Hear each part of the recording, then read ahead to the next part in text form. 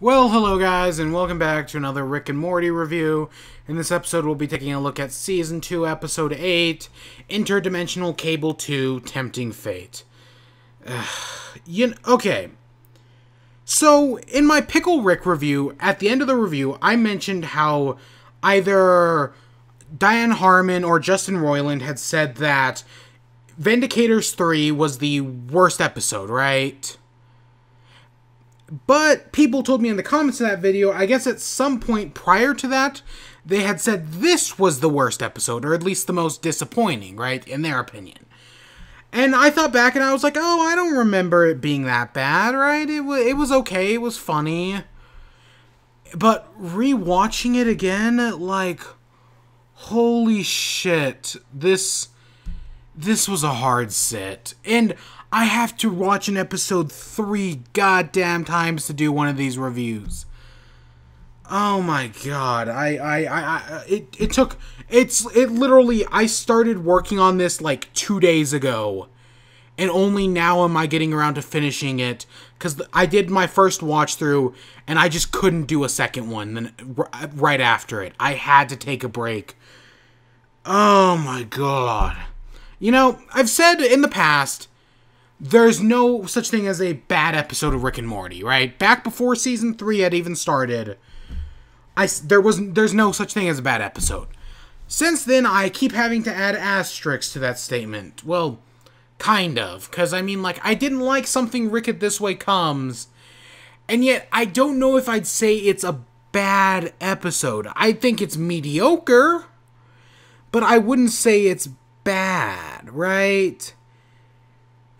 In this episode, rewatching it was, oh my god, I remember it being good. There are a few times where the jokes work, but, I don't know if I'd say it's bad. It's probably just mediocre, maybe? Oh god, dude, I couldn't do it 3 times. It was too much for me.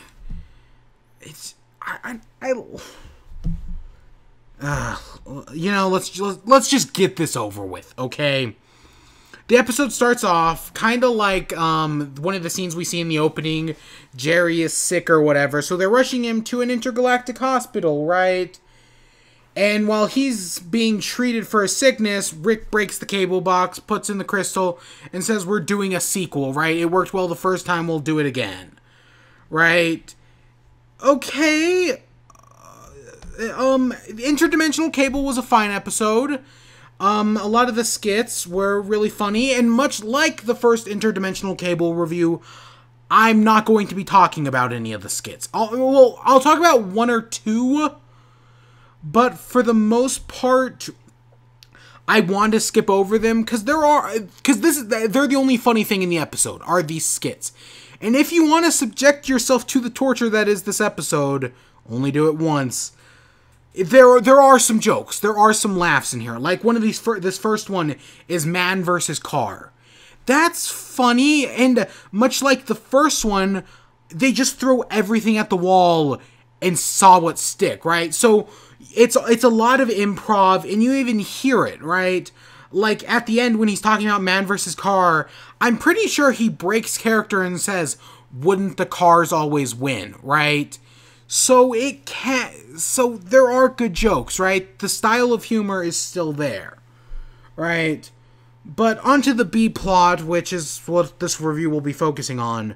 We find out that, so Jerry's been healed, but okay, so in this wacky alien world, whatever, suspension of disbelief and all that shit, Jerry's penis can be modified to become a heart for Shrimply Pipples, right?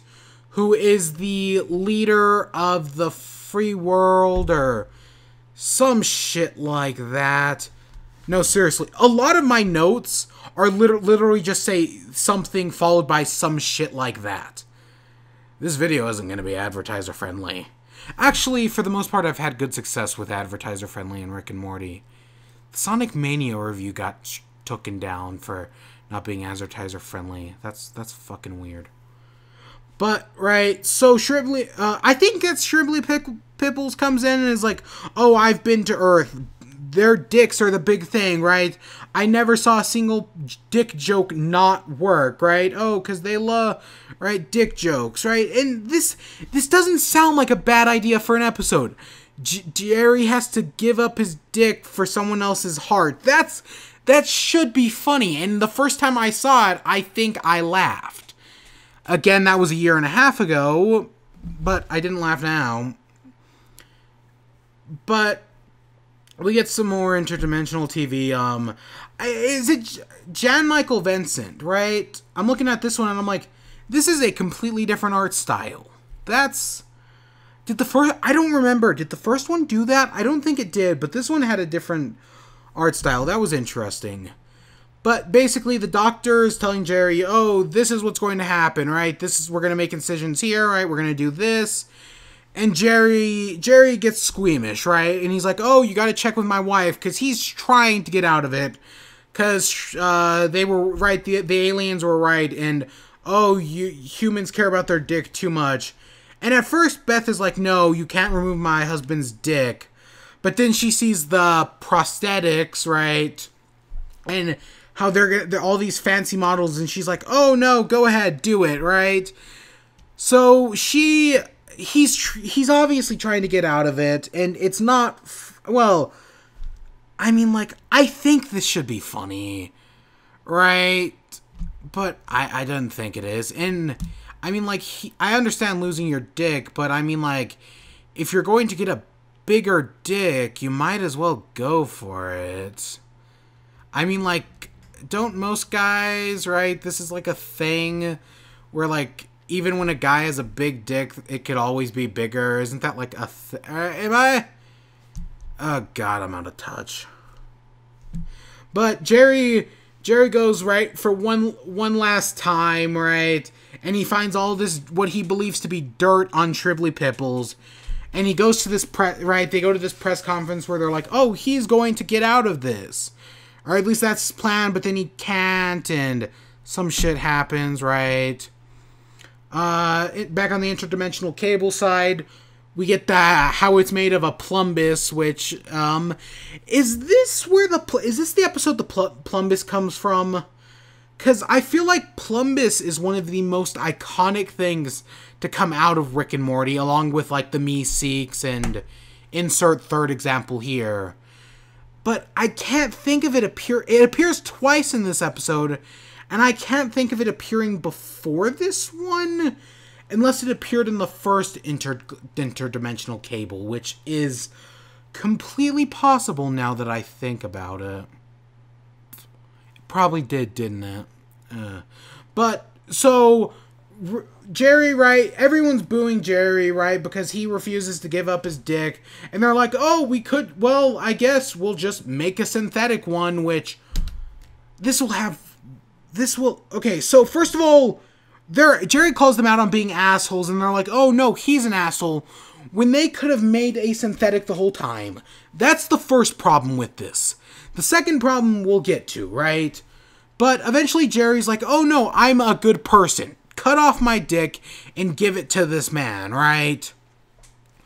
And what ends up, right, it makes the news, right? They see it back in the room, and Beth and Summer run in, and they shoot Jerry 57 times. Okay? And then in the next scene, it's like, oh, yeah, no, you're fine, right? Because we're in a super advanced alien hospital. You'll be fine, right? Because, oh, it's super advanced alien. You'll heal from this. Yeah, this is fucking bullshit. Like, fuck this shit. Like, I mean, like, if you can heal... I mean, like, on one hand, I think they're saying, oh, humans aren't complex, right? We can easily heal you from 57 bullet wounds. But yet they needed his penis, and then they needed a synthetic, and it was fucking bullshit. And then... And it doesn't make any sense. Why? I understand the joke of the penis, right? Because that's the joke. Why even throw in the synthetic, right? Why not say, oh, we found a new donor, right? Or why even have him, I mean, like, I see, okay, the joke is, oh, he gets shot 57 times, but he's fine. But by having him be shot 57 times and be fine, the whole idea of the heart transplant is fucking bullshit, because they're in a super duper advanced alien facility, right? Who fucking, they can just grow him a new heart if they can heal 57 goddamn bullet wounds. Fuck this shit, man. Fuck this shit so goddamn much.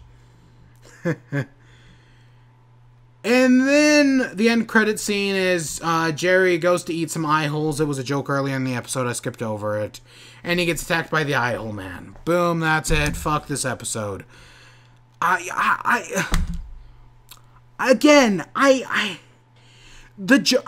skipped over a lot of the interdimensional cable stuff on purpose, and those are funny, right? There's some good jokes here and there. But I don't know if it saves it from being a bad episode.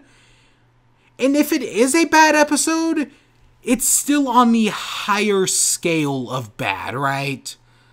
Like, if you put bad on a scale from 1 to 10, this would be like 10, right? A 10 out of 10, the best possible bad. It's still bad, but it's the best you can get, right?